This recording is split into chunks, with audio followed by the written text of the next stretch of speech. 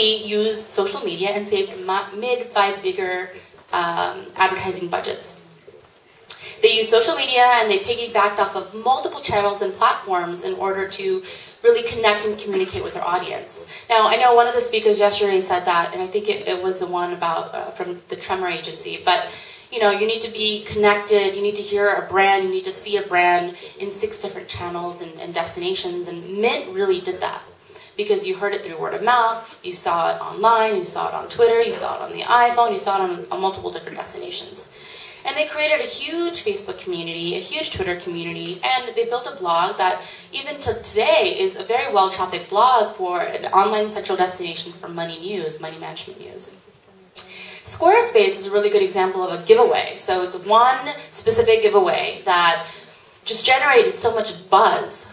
They went from 750 to 36,000 followers with 30 iPhone gift certificates. Now this was a little controversial because when they were giving away these gift certificates, they were saying, we're giving away an iPhone. And this is when the iPhone was, still, a hot commodity. People were just standing in line for them. And what people didn't realize was it wasn't an iPhone for like $500, $600. It was a gift certificate for the $199, iPhone. And so that, spurred up a little controversy. I think people overall got over it. But that hashtag Squarespace was used over 95,000 times in the span of 30 days. And if you were to look at, adding up the the $200 each giveaway for 30 days, you would see that each follower basically amounted to 17 cents per follower. All right, so there was an interesting debate about who owns social media, and I don't think that question will ever get solved. But I wanted to approach it from a startup perspective. When you're at a startup, especially a very, very small startup, when there's only a handful of people, there's usually not ever a dedicated resource to marketing, not actually, in the early days. And if there is, the startup is lucky to have an intern. And so what happens is, when you do have someone nowadays that's focused on social media, it's someone that usually gets it or is really, really, really, really wanting to understand it, is researching, is learning, is checking out what the competitors are doing.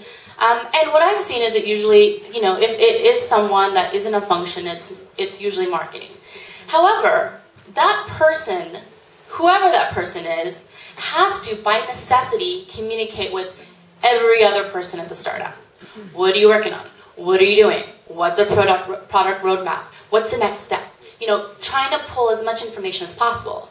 Not that I'm saying that these other people are like jumping up in joy to get that information, but as a product of necessity, not for just social media, but for marketing, for whatever functions, they need to get this information. And because of that, there's actually this unified voice. There's this one person that's focused on this effort. When you're at a big company, there's a fight. There's always a fight. Who owns social media? Where is it going to live? Where is it going to come from? Who's going to do it correctly? Oh, I have a different perspective.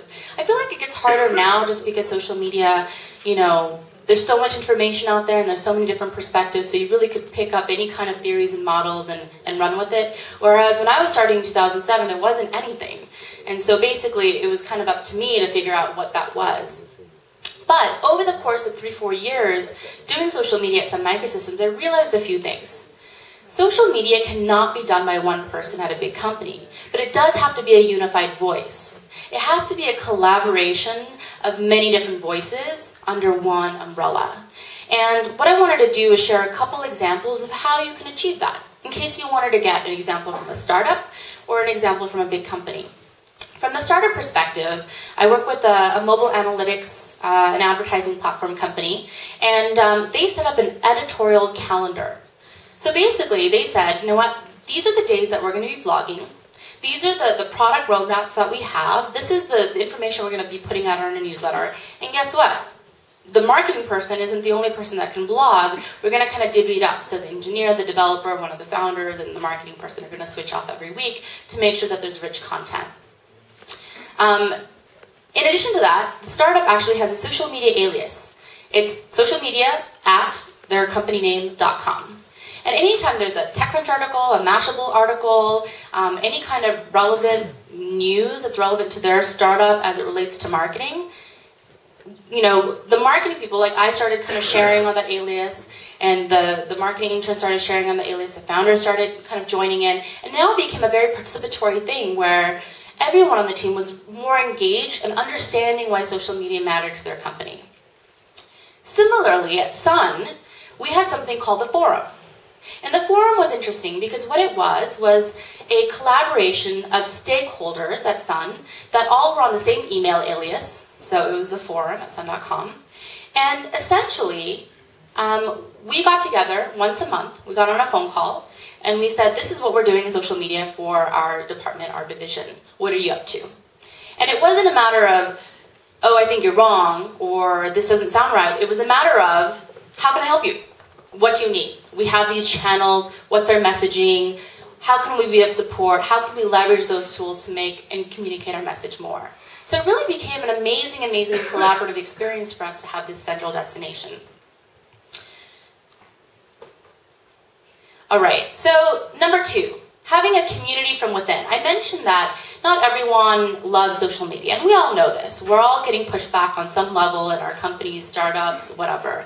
The startup mentality sees it as, you know what, other startups are doing this. We have to do this. We have to do this now.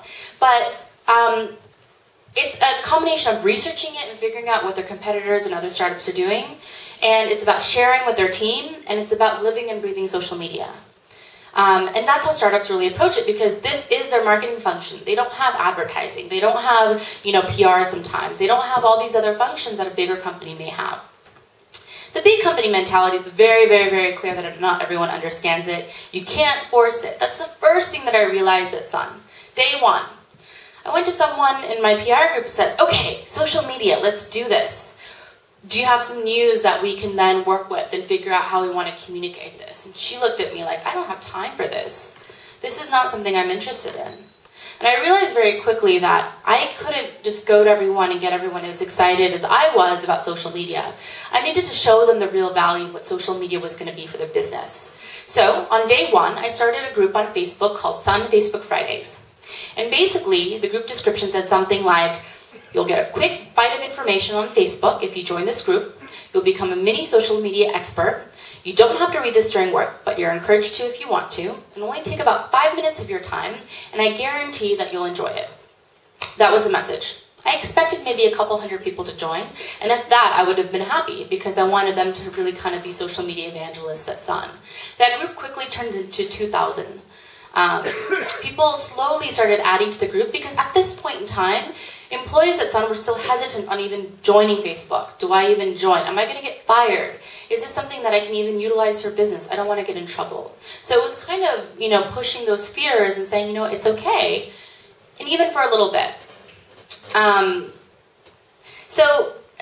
I'll talk a little bit about training and empowerment, because I feel like it's super, super important in this day and age for social media. Actually, I have it on the site. So Sun Social U is a program that I actually launched a year and a half later. It was really geared for the global communications group. I wanted them to bring in their laptops. There's 40 of them, and really kind of do a hands-on training. The word spread, and people within marketing, accounting, legal, developers started sending me messages going, I hear there's some kind of training going on. Is there any way I can get in on this? I'm like, okay, well, there's enough of a need for this. Why not? So we created an actual formal program called Sun Social U, or Sun Social University. And every month there was an agenda. It was a 3 to 4 hour workshop. We did a State of the Union for Sun and social media, what we were up to. We did stats and facts of what's going on with this particular platform. We kicked it off with Twitter. We did a hands-on training where there was about 200 people in the room, which completely maxed out our biggest conference room with laptops in hand, that actually got a training from the minute that they opened their laptop. So they became mini experts within the first hour of their training. And then after that, we brought in a visiting expert, so Shel Israel, who's the author of Twitterville and the co-author of Naked Conversations with Robert Scoble, came in. And we did an hour-long interview, which I actually integrated with a radio show that I host on Blog Talk Radio called Socially Speaking, so that was available to the public. And then after that, we had someone who actually presented on the metrics and how does Twitter make sense for Sun? What are our numbers? How did we increase our campaigns? How did we gain this much traffic? How did we get this kind of business from something as simple as Twitter?